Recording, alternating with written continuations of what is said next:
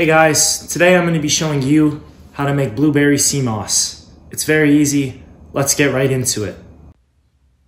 So we've got our sea moss and we've got wild blueberries as well. And if you haven't seen my video on how to get your sea moss to this point, because this has been sitting in water for 24 hours and it has expanded, please refer to my other video on how to make sea moss. So once you follow those steps, if you know what to do, you'll be putting your sea moss in a smoothie blender or a cup, however you're going to blend it, because this is going to be our next step. And once we've done that, we're going to have to combine whatever we're using as our infuser. In this case, it's our wild blueberries. These are pretty good quality as well, pretty easy to find. They are frozen as well. So we're putting it in a bowl, and it's up to you how much you want to use.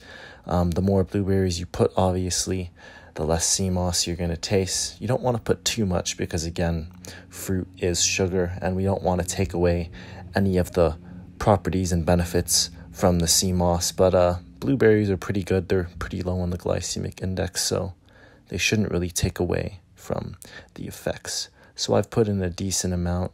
Again, I'm not filling it all the way to the top. You could put more, obviously, if you want. You're going to add water and fill it up all the way until everything is submerged. And then you're going to take your smoothie cup and we're going to blend it. So I'm using a Ninja blender. Really good. Highly recommend it. I think you can get it on Amazon.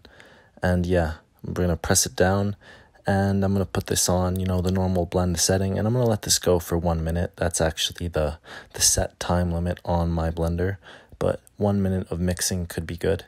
And the longer you mix it for, the more runny the consistency will be. So if you're looking for more of a thicker consistency when you're consuming it, then I wouldn't blend it for as long. Maybe half the time, 30 to 40 seconds instead of a full minute. But it's really up to you at your discretion. And once this is done, here's how it looks. So here's the consistency. It's nice and runny.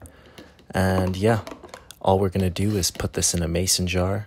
And for this, you can store it essentially up to a month without it going bad, as long as you consume it before that. I recommend taking 2 spoonfuls a day to get the maximum benefits. And I like to add this stuff to smoothies or just take it on its own.